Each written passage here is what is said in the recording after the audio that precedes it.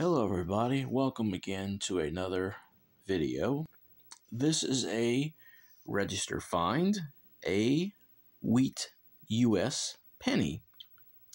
Of course you see the wheat on the side there, it's why they call them wheat ends. 1 cent, United States of America.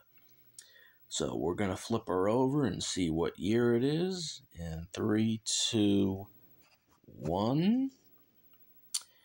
And as you can see, it is a 1955 D.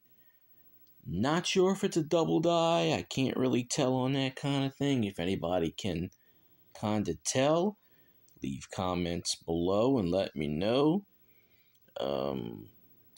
Not a bad find as far as a Wheatie.